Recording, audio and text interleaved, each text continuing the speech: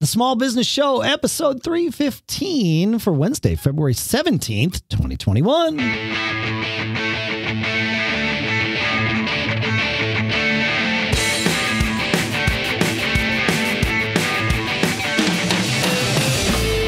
Greetings, folks, and welcome back to the Small Business Show here at businessshow.co, where small businessing is a verb, and we are here to help because we're small business owners too. Here in Durham, New Hampshire, I'm Dave Hamilton. And out in Lafayette, small businessing every single day, I'm Shannon Jean. It's like a bad habit, except it actually works out pretty well. So there you go. I love it, man. There are worse habits to have, I guess. There are. It's a lot about this embracing opportunities, or I don't know. I think it's a mindset, a framework that causes you to constantly think this way. And I think you get deeper into it the longer you are into it, right? I like that. Yeah, it's true. You know, certainly when I started a business, my first business, I was just into doing something so that I didn't have to work for somebody else, so that I could control my own fate. Right. But I wasn't, but it was selfish. I mean, it's always selfish, right? We're always focused on ourselves, but it truly was this like, okay, I can't deal with working for somebody else. So how can I figure this out on my own? But you're right. As you get deeper and deeper into it, it becomes a mission. Right. Well, it's kind of a way of life if you think about it. Yeah, it's a way of life. It's that lifestyle that you're always thinking. I'm just always looking at or listening and reading about and going, well, that's an interesting idea, or that's an interesting opportunity. Yeah. And it can really lead you down some terrible paths, but hopefully enough of them that turn out good that you get to lead this charmed life that we talk about here every week. Absolutely. Yeah, that's right. That's right. It's all, it's about being an entrepreneur. And, I heard a quote this week that just really hit me. It was so obvious, but I've never really heard anyone say it this way before, and I would love to take kind of a deeper dive into it on the show today. All right. Well, let's do it, man. Yeah. What's the quote? Yeah. So the quote came from, Elon Musk. He's got kind of a different way of looking at things. Thank goodness. Helping us get off the planet and all that kind of cool stuff. So he was on Clubhouse, which is kind of I don't know how new it is, new to me, talking, and someone asked him, he was asked what encouragement he could give to a new entrepreneur. And Elon replied, if you need encouragement, don't become an entrepreneur. Ooh. And I just was like, wow, there's, serious truth in this. If you consider the challenges you're going to face as an entrepreneur, and if you're that person thinking, oh, well, I want encouragement. Well, there's not very many places. Let me back up. You're going to have to change how you define encouragement. I was going to say, I am encouraged to move forward by thinking, in fact, all the way back to that first thing that sparked me into this. I don't want to work for someone else. Yeah. Right. And I understand and embrace, in fact, that being an entrepreneur means I work for lots of different someone else's, right? You have many bosses. I have many bosses. It's not that I'm my own boss. I mean, certainly I could paint a picture and tell you that I am, but the reality is I have many bosses, and that's actually that's way more, in my opinion, stable, right, than just having one boss. Totally. Yeah, because you're always going to lose one. Of course. So what happens when you only have one to begin with, right? So you're in trouble. You're in trouble. And of course we call them bosses, but you can call them clients or whatever you want. If the bulk of your work comes from one client, you might not be as self-employed as you think you are, Yes. And that's okay. We all start our businesses often, not all of us, but often our businesses are started that way, where we have, one sort of anchor client that helps us pay the bills. And from there, that gives us the opportunity, the springboard to create something else. But we have to take that opportunity. And the encouragement of knowing that one of your clients could always go away to me, that is actually encouragement to me. But I get what Elon is saying here too, that if you need somebody patting you on the back and saying, you're the wrong, all right, do this. No way. I had one business partner years ago, and we were talking, and this person was sort of steering the ship, but not steering the ship.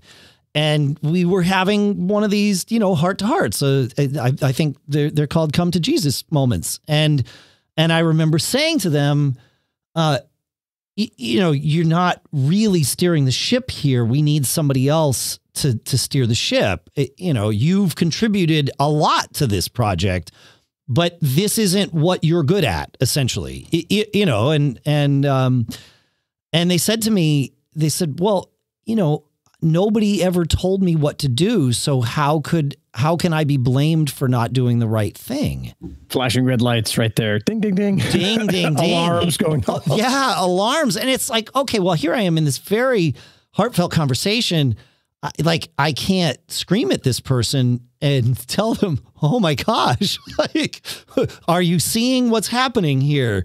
But that's certainly what was going through my head at the time. And it doesn't mean there's not a place for that person, right? They have everybody has their own skill set. Correct. Yes, that was the wrong place. And I think that I do like this concept of changing your how you frame this, encouragement. And if you're a young entrepreneur or a new entrepreneur, whatever your age is, and just getting started, I would love to give you some tips on ways to change how you frame encouragement to help you as you face the adversity that, there's just going to be tons of things in your way, right? And all kinds of naysayers. There's going to be deep, deep lows, and hopefully, eventually high highs, right? Yeah. And then deep lows again might come back. Guaranteed. Guaranteed. Yeah. I don't know anybody that has just been a one-way trip up. I mean, it just doesn't, I just don't know. I think you need to have, I say this to rationalize my own experiences, Shannon. So, let me have this moment. Don't burst my bubble here. But I think I need Ed to have that, that crash of sorts, right? Like where, you get started, you get a little bit lucky because you need some of that, right? Yeah. You have the right mix of clients, you have the right drive to get things rolling, and you're like, oh, look at this. I'm unstoppable. I can do no wrong. And that's only because you've done no wrong. And then you do wrong, right? You're in it long enough, you're going to make a mistake. We talk about why how we're such big fans of mistakes. And this is why, because we have to rationalize the mistakes we've made. Otherwise we can't go to sleep at night. And so that's why we love mistakes, but they do teach us things. But one of the things they teach you is never get complacent. It doesn't matter how much current success you are experiencing, never get complacent, because if you do, you will experience something other than success. Well, you're going to crash. And you're going to crash. So there's two ways. You're going to crash. There's two ways. Look, I also think that if you're not crashing occasionally, you're not trying. You're not trying hard enough. You're not trying enough new things. Yeah. And you don't want to crash your entire, revenue stack that we, so lovingly embrace on the show. But and as you build that stack and you kind of create this foundation of success, you want to go out and try new things. And those things, inevitably, some of them are going to crash, but they're not going to wipe you out. But you're going to go, oh, okay, I learned this, and I'm, this kind of thing. We talk about it all the time with our own experiences here on the show, ways that, we've made mistakes, but the things that we've learned from them. Yeah. And I think that, kind of back to this encouragement thing, when I was getting started, it was a big shift for me to kind of wrap my head around the fact that, there's going to be a lot less encouragement for you, meaning me, myself. And in addition, at the same time, you have to become the primary encourager, right? Because you're going to be encouraging your employees, your customers, your partners, all this kind of stuff. So you kind of, what I did is you just kind of have to flip it on its head and you become the encourager. And that it gave something to me and made me feel powerful, because then you can see the results of that encouragement, which hopefully feeds this cycle, that kind of comes around and keeps you wanting to do it and helps you become more successful. No, that's really smart. And that's a good trick to do. I'm not great at that. I have to remind myself to keep doing that. It's not automatic for me, even still today. That it's definitely something that I have. Yeah, I was going to talk to you about that, Dave. Yeah, but it is hard. It's hard. It's when people say it's lonely at the top. I think that this is a little bit of what fuels that. There's no one there to say you're doing great. You have to be the one to say you're doing great, and it's rarely, if ever, said back to you, and that's okay. No, it is, and yeah.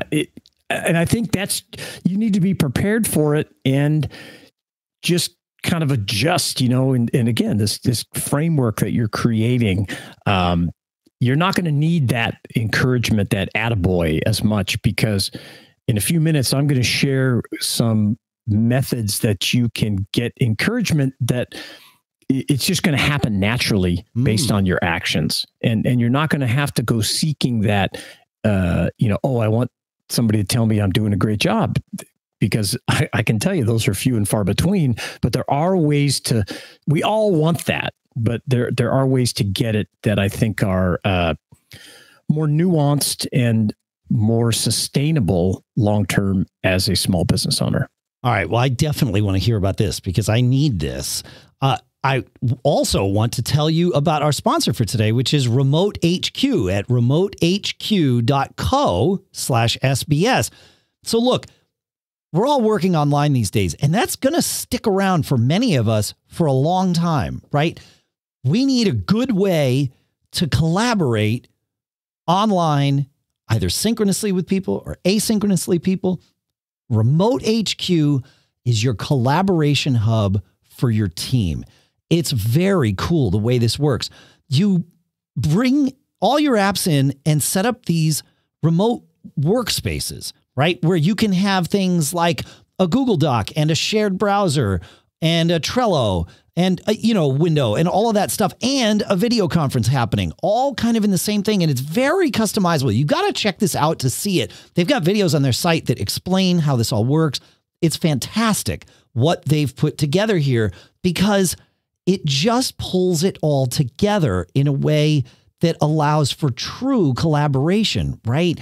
You got the video chat, you've got your web browser, but it's a shared web browser, right? Everybody gets to use it together. All the things are able to be used together. So you've got this sort of streamlined, all synthesized editing and experiencing, just like you're in the same room together, even when you're not, or perhaps especially when you're not. And then you've got your videos that are normally along the side. But again, you can just customize these things. Very, very cool what they've put together here.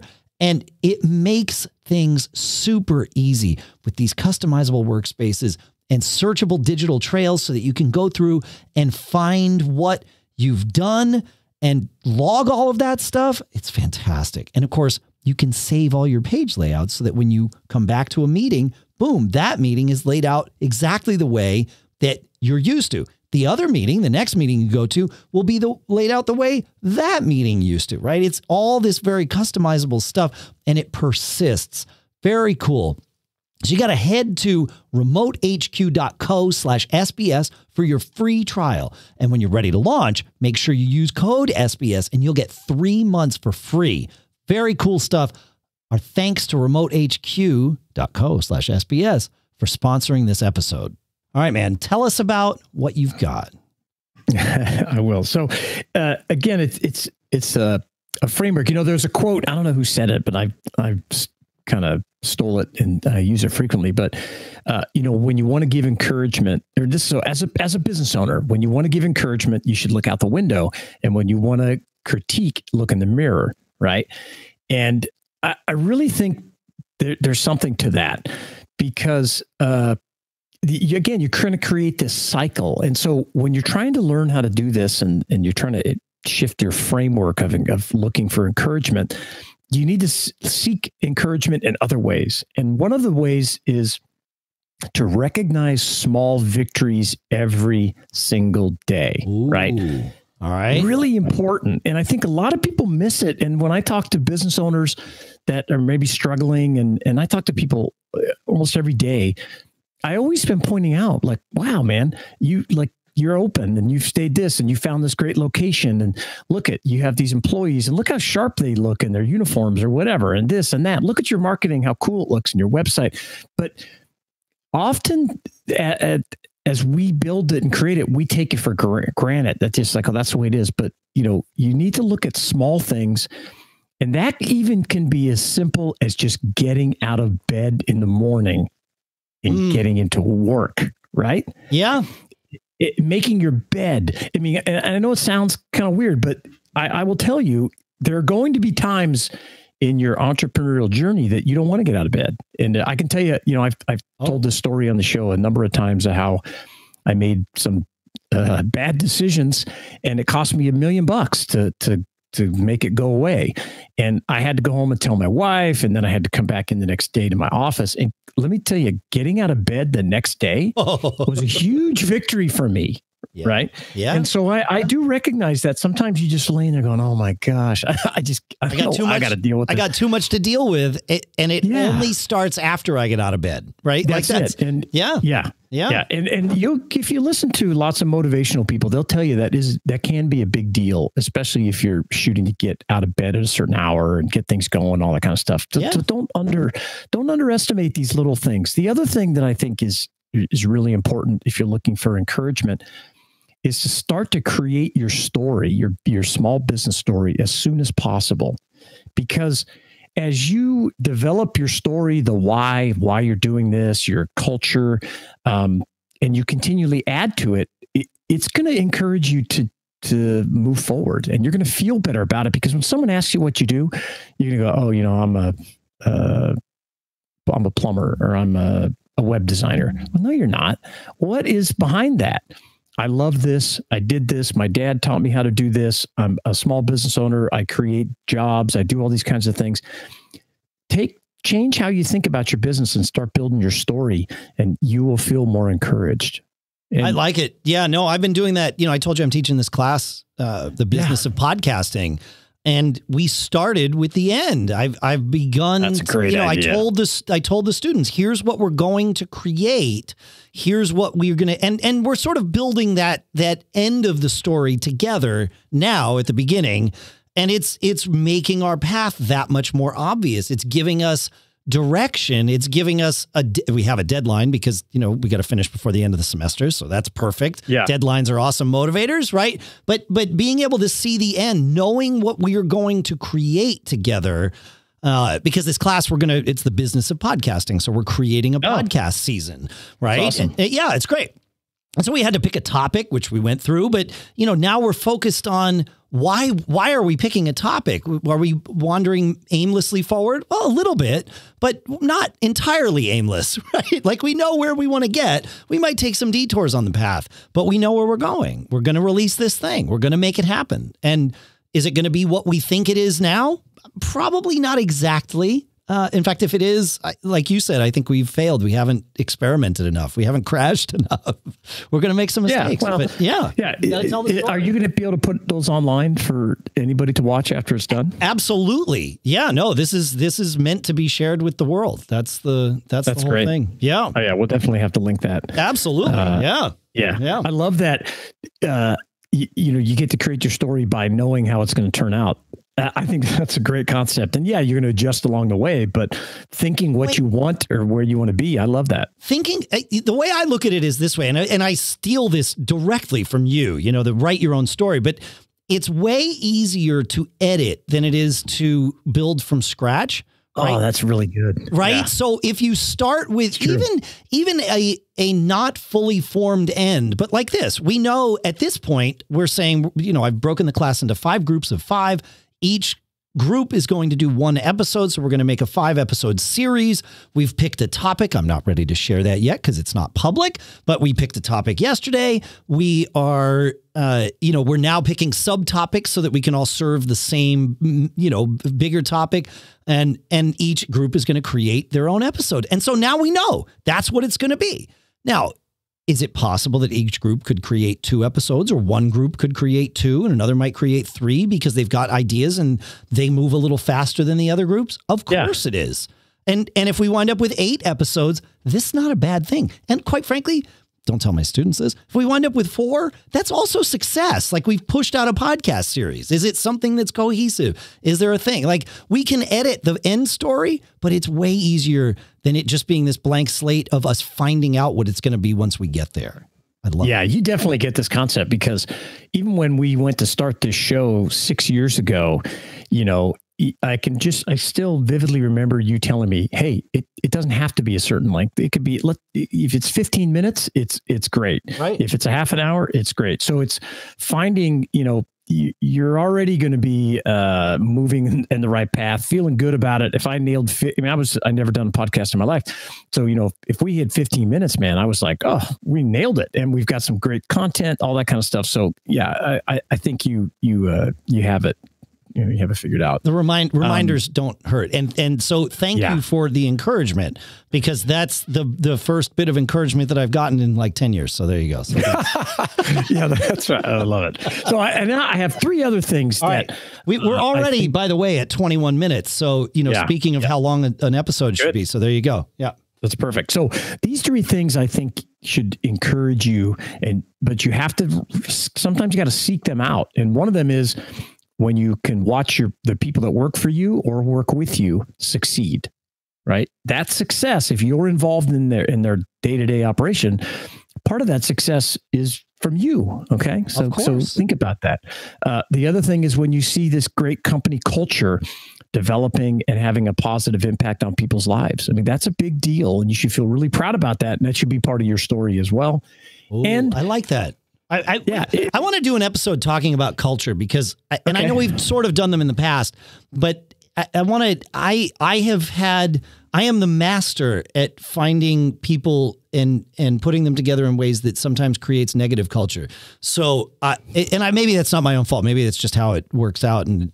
But I think it's worth digging into that a little bit. So yeah, I think it's not a great today. Idea. That's right. Yeah. And so the last one is, when your customers love what you're doing, right?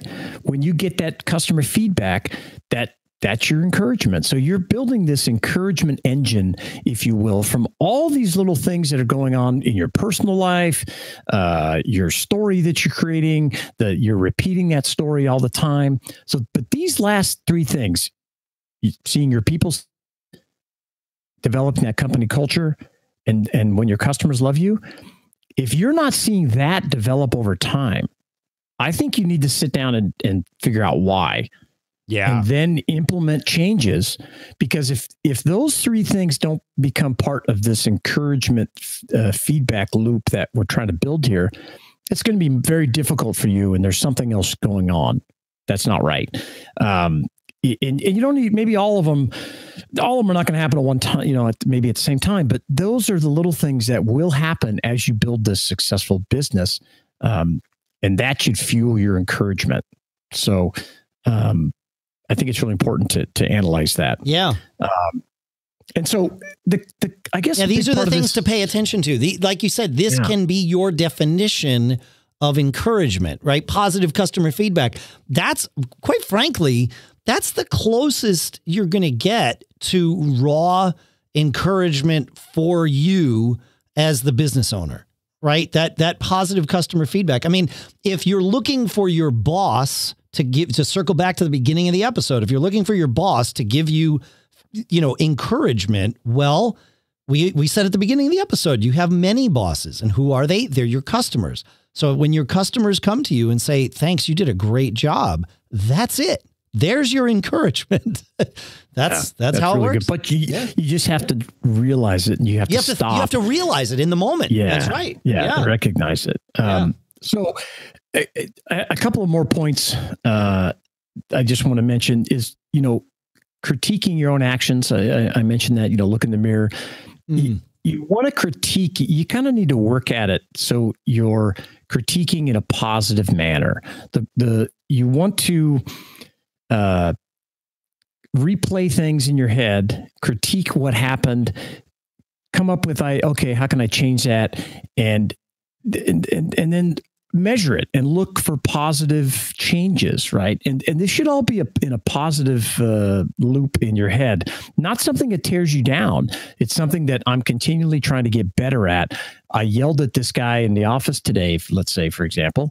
How can I handle that better next time? So, that's not a positive experience for your employee, or you said something in front of an employee at some time, or you let your anger get I don't know why I'm focusing on this, but just example. But it happens. You can screw up in front of your people. Yeah, that's right. And so think about how do I go back and say something about that.